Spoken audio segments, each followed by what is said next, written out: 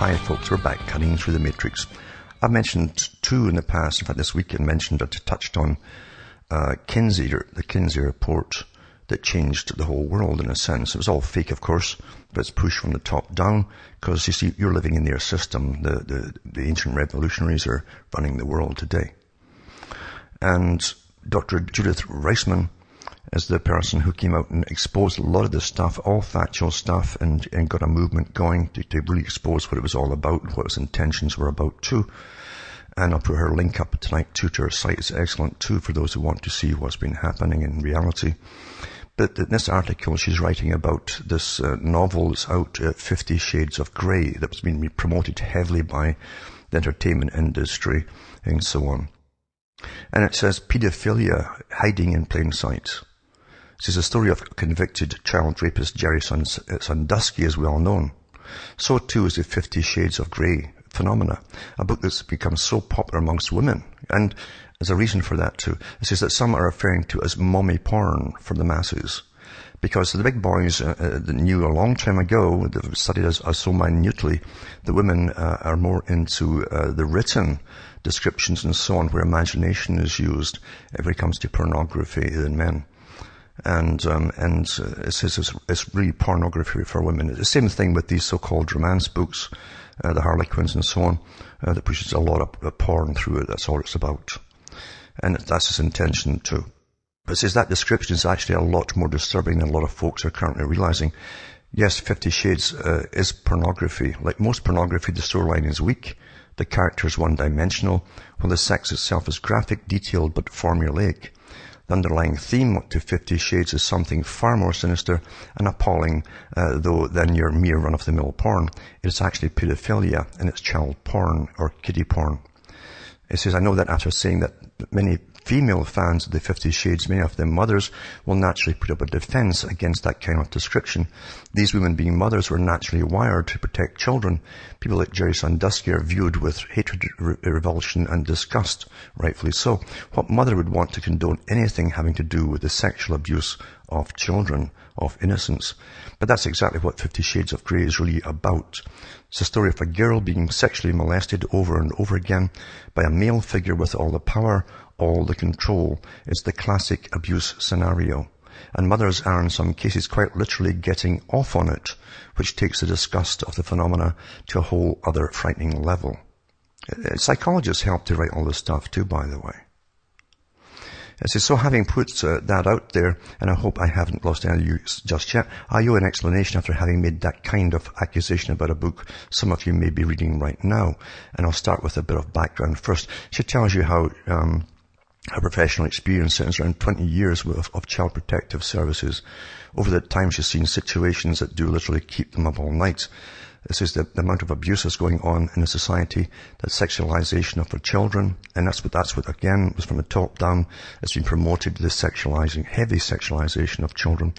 This is and what you hear about and what's in the news and so on. It's only a small sample of how large a problem and the disgusting acts that are going on every day. Children are being raped and children are being abused every single day over and over again. And she didn't seek out 50 Shades of Grey. It was a friend who also was in the same field of looking after fighting child abuse and so on, and treating children who've been abused, who brought it to her attention. And it says that her reaction to 50 Shades of Grey was much more aggressively negative than anything I could recall her talking about before. It came up because I mentioned it to her offhand. I'd seen a couple of mentions on the news, and knowing her interest in cultural trends, asked her about it.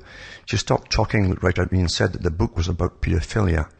And it was her who then connected it to the Sandusky tragedy, where so many young boys had been sexually abused. Sandusky committed his acts of crime under the cover of actually helping youth. That was just typical. Because they go for their targets, right? This is how he gained access. My friend said 50 Shades of Grey was basically the same exact thing. Its cover was a story of a young woman engaging in a very graphic sexual relationship with a somewhat older man. She says the problem for her, and it was a big problem, was the narrator in the story was in fact an underage girl. And this is the interesting part. My friend indicated, based on the use of language in the narration, that this girl was likely no more than 12 or 13 years of age, psychologically, you see. And it says, I made mention that the girl in the story was actually getting ready to graduate college. My friend, a woman with years of experience as a clinical psychologist whose expertise I'd personally witnessed a number of times over the years, shook her head and told me that she was not able to convince me by simply talking about it. She said I should read the book myself, but do so with the eyes of somebody whose job it had been for many years to try and protect children, and so on. And she says, I'll try and summarize my friend's words at the time. Sexual predators are cons. They're con people. They almost always have a cover. It's the cover which allows them access. 50 Shades of Grey is a cover, is a con, and now has access to millions of readers. It's a story about abusing from beginning to end. And it's not just the abuse of man and a woman, it's abuse of a man and a girl. And when you read it, look for the signs, they're all there. The female character has no sexual experience. None. She's given the age of 21 just to keep the people happy, but the age is itself a cover. Her true emotional age is much, much younger. She's never even masturbated. She's never even experienced an orgasm. That alone is one of the greatest attractions to the pedophile. That's the psychology of the kind of act. They get off on taking purity. But move from the fact that the girl has no sexual experience whatsoever. Now pay attention to her narrative dialogue. Listen to how she talks. Again, she's not talking like a young woman. She's talking like a young girl. She talks about cartwheels and skipping over and over again. It's the language and the imagery of a young girl. After that, this girl has her innocence taken from her.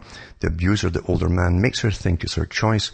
Again, you and I both know that it's one of the primary tools of the pedophile. They create an environment where the child feels it's their idea. It's what they want, but what happens after the innocence is taken away, then the abuser becomes more openly abusive and controlling. In this story, he tells the little girl how to speak, what to wear, what to eat. He's daddy and she is daughter. When you read it like a mother who's also a woman who's experienced with the real-life tragedy of abuse. And there's many more themes about that abuse in the book. There is spanking and the use of baby oil. Why baby oil? Think about it. The girls wear pigtails. She complains he is treating her like a child. He says she acts like a child. There's even a scene where the abuser creates a situation to make her take her innocence from her again. He rips out something and engages in forced sex and so on.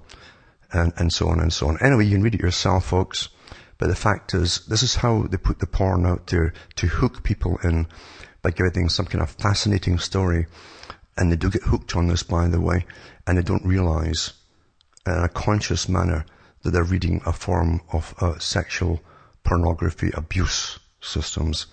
And as I've said before so many times, this industry, like all the parts of the culture industry, is a part of destroying all that was to bring in the new. And I'm not kidding about that at all. It's from the top down, not from the bottom up, that also is getting pushed. Those at the top are the ones who guide all the cultural changes. And this is how they put it across. And they do bring on specialists, just like they do with Coronation Street and all the rest of it, to train the public. They bring in psychologists, psychiatrists, social workers, all kinds of behaviorists, anthropologists, and it's the same thing to write these books. It doesn't matter whose name is on the cover. They get a lot of help to write it by specialists to make sure it has the right impact on the psychology of the readers. I'll put this link up tonight too for those that want to look into it. Also,